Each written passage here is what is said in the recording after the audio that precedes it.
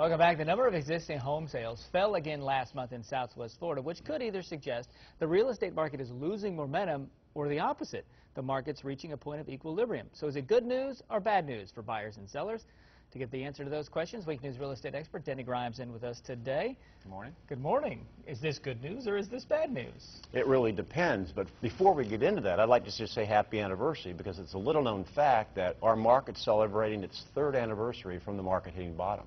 Good. Our prices have been rising for 3 years, and so for the last 3 years our market has been recovering, rising prices and then falling inventory. So the latest news report that's coming across not only locally but nationally about falling June home sales, or comparing year over year, right, is because there's just fewer for sale.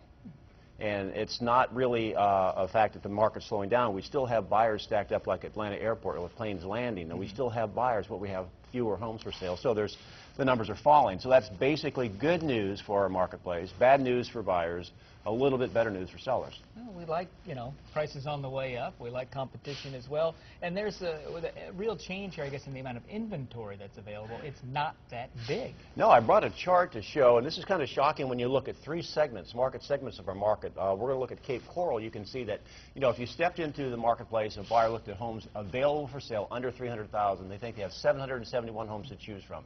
But that's not a lot based on the volume of homes being sold, because you can see that about 10 homes a day sell. So that's less than 2 months of inventory. That is so deeply buried in what we call a seller's market, because there's not a lot for sale. In fact, if you're looking for a home under $100,000, there's less than 1 month. So you actually have a better chance of getting a ticket for the opening ceremonies tonight than you would finding a home for $100,000 or less in Cape Coral. Wow. Fort Myers is the same, with basically half the amount of sales, basically, but 2.5 months of inventory. But the problem there is most of that inventory is older, about 40 years old on average, if you want something under $150,000. So, the buyers are shifting to the Cape to find something new.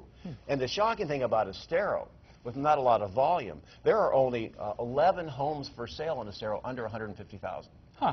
So, and there's, I think, 59 below 300. So the inventory is very, very low. Right, and that 2 months, 3.5 months of inventory, I'm trying to remember what a healthy, normal market is, but it's around twice that, isn't it? It is. Between 6 and 10 or 6 and 12 months is what we call equilibrium.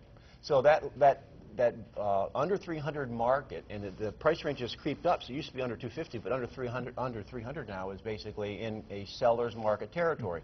Now that doesn't mean they can't have a wine and cheese party and all get together and decide to raise their price, because the buyers will revolt. The buyers still control the market, but the market has shifted, and the fact that these buyers are seeing across the country that the fact that sales are falling does not mean the market's becoming more favorable for them. It means quite the opposite. Buyers need to change their strategy. Absolutely. They have to. Shopping for a home can't be a weekend sport anymore. We had somebody just email us the other day and said, hey, look, get some homes together, and my wife's in Atlanta, and she'll fly down and take a look at them. No, they'll be gone. And then when we did a lookup for her criteria, the buyers also have to modify their criteria. Their criteria was so narrow. There was only 1 home on the market that would meet their criteria. So they have to relax their grip a little bit. Well, this is all good news, I think, Denny. Thanks for coming in, giving us an update pleasure. on the market. Equilibrium. I like that. We'll be right back. Top stories, weather, and traffic after this.